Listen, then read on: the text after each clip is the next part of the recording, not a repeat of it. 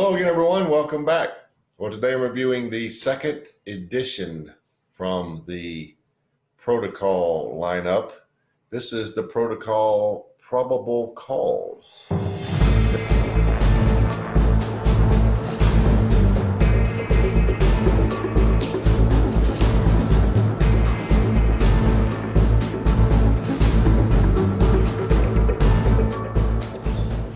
This is the Churchill 6.5 by 48. You will notice it is a very dark cigar. Look at it, it's box pressed. There is the density.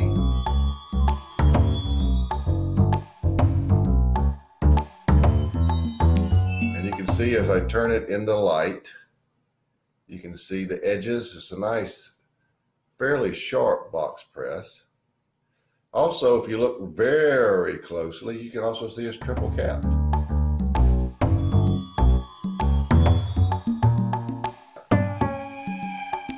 Now, this is the second cigar to come out of the Cabarquino Cigar Company. This is from Juan Council and Bill Ives. And the cigar pays homage to the police department where both Bill and Juan worked in New York. Now, this cigar is made of a San Andreas Mexican Maduro wrapper. The binder and filler are Nicaraguan, and this cigar is also made in the La Zona factory in Esteli under the eyes of Eric Espinoza. Comes in two sizes. The Churchill, which is sort of a shorter end Churchill 6.5 by 48, and a Robusto 5 by 52. Now I will try to get, Protocol has a lot of sizes, different sizes in the regular Protocol and the Probable Calls. I want to try to review all of them because I'm curious as to what the flavor changes may be. I've already reviewed the Protocol Lancero and it was fantastic. So this is the second edition from their Protocol line, and it's called the Probable Calls. So let's get right to it. The Protocol Probable Calls. It's a very nice looking flat head, flat cap there, that it is indeed triple capped. Let's give it a little clip here and try to take off just as little as we can. That is definitely as little as I can. Okay. Good job.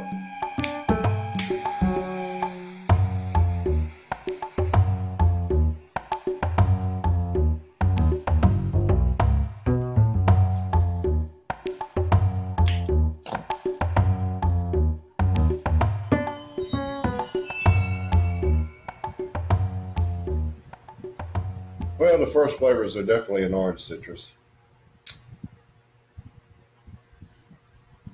Coffee, dark chocolate, and sort of a fudge type flavor, which you've got dark chocolate there and fudge. That's sort of different. Has a very nice sweetness in that orange citrus. And it comes across. It's not subtle.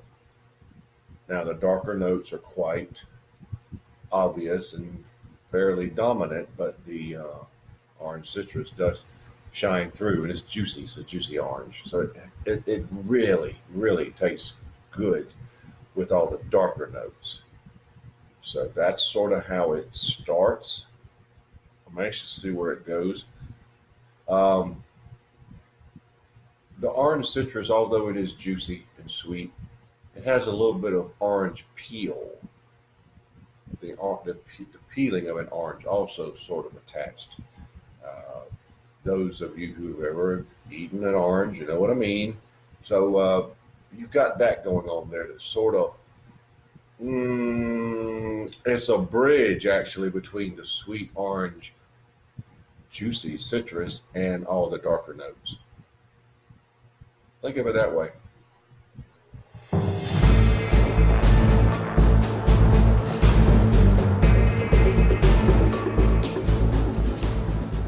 about 19 minutes in, about an inch and a half in.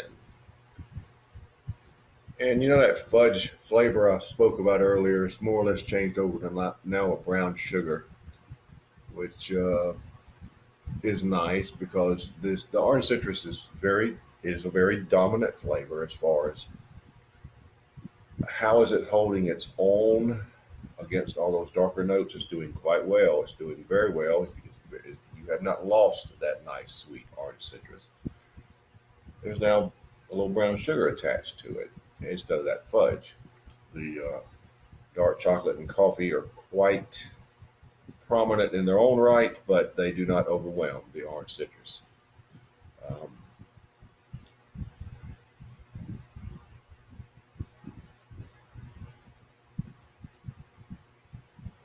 Black pepper is good, not overpowering at about 7.5.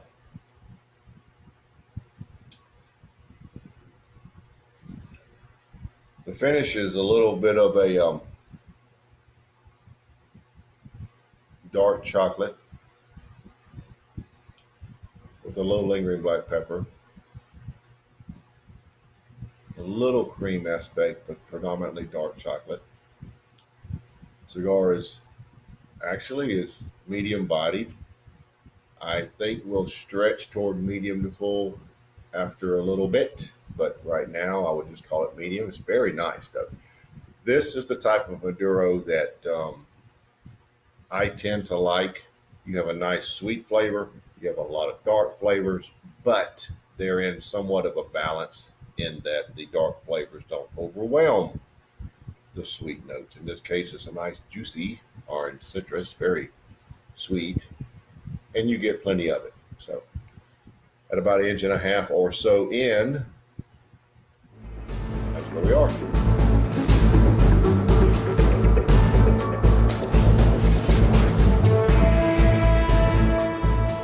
Well, I'd say I'm at the midpoint, wouldn't you? Flavors are just about like they were before. The citrus is very good. Dark notes are very good. Neither one overwhelms the other. They actually play very well together. That little orange peel or orange zest, as some people call it, is still noticeable. Doesn't get in the way, doesn't detract. It's just sort of there. And I like my description of it acts as a bridge between the sweet and the dark. Brown sugar adds a lot to the front end flavors because it always benefits citrus when you have a little orange sugar in there. The coffee notes are becoming more prominent. I would say the cigar is now reaching toward medium to full. Finish is unchanged. It's a little odd, but it's unchanged. So at the midpoint, it's actually very good. Very nice balance of sweet and dark.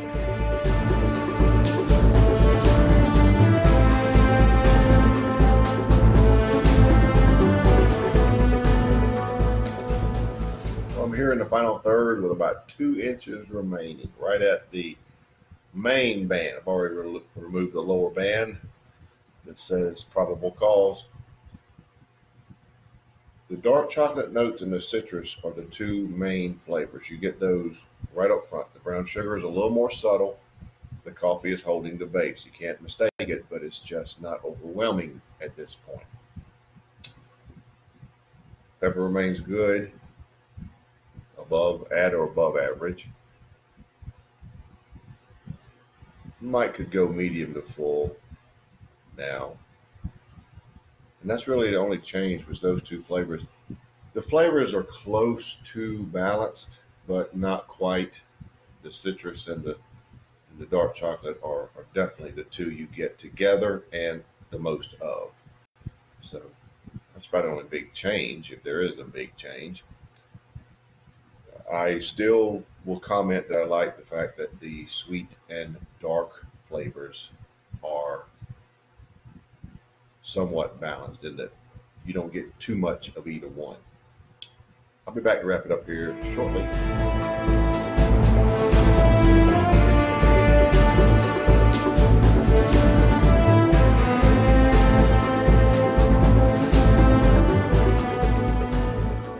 down to the end, so let's wrap it up.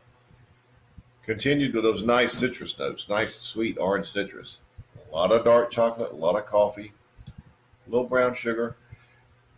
The orange peel, seemed to decrease as the cigar went along, but it was still always sort of there, but not in the way. I guess I would give this medium to full bodied. It's not a very full bodied Maduro.